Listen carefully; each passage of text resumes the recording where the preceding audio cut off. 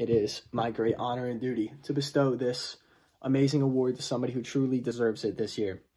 That award being the Walter Payton NFL Man of the Year Award.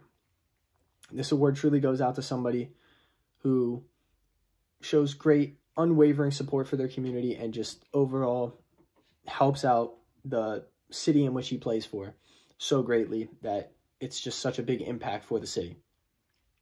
This award means a lot because in 1999, after Walter Payton's passing, he just did so much for his community of Chicago that the NFL decided to rename this award after him, and rightfully so.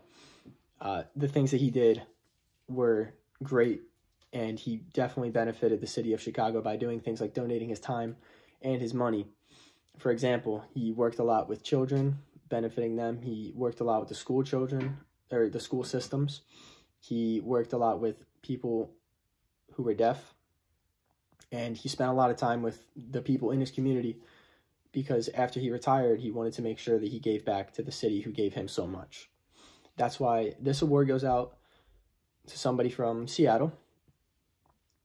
He is followed before by many influential people who have won it before, including J.J. Watt, Chris Long, Calais Campbell. And the winner this year for giving back to the city of Seattle so much, dedicating his time like Walter Payton in schools.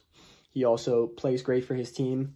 He really cares about what he does off the field, though, which is what sets him apart. He does so much for his community he even helps out at food shelters. He inspires a lot of people on social media to give back to his city. And so that is why, without any further ado, the winner of this year's Walter Payton NFL Man of the Year Award goes to